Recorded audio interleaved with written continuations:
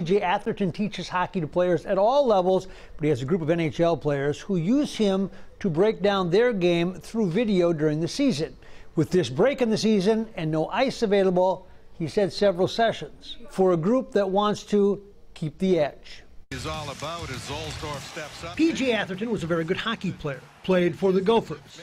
When his playing career ended, he invented a new way to stay in the game he loves. He breaks down video for NHL players who are clients and becomes a personal coach, especially the past 2 months. Yeah, it's been interesting. You know, it's been different. We've had to approach things different ways and look at things in a different fashion. I think as everyone's had to do is adapt and do things differently. So we want to look at how we control the angle. So Ryan McDonough here, right? Sucks this guy in. Because these players have not had access to ice, he gathers a group and they help each other via Zoom. The biggest thing that I've really enjoyed is I put together a group of all the NHL players that I work with. So we have an online group of like 25 guys that play in the NHL, and we get to share information back and forth and really try to harness the power of the group. If I'm having a bad game, I kind of get down on myself and really hard on myself.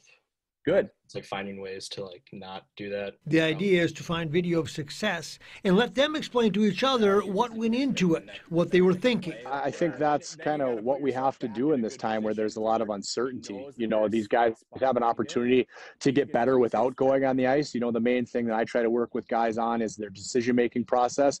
So they don't necessarily have to be on the ice during those moments. They can learn a lot by watching and analyzing the decisions that they're making, that other players are making, and try to get better in this time right now. Get the gaps and the space that I have, like you were talking about.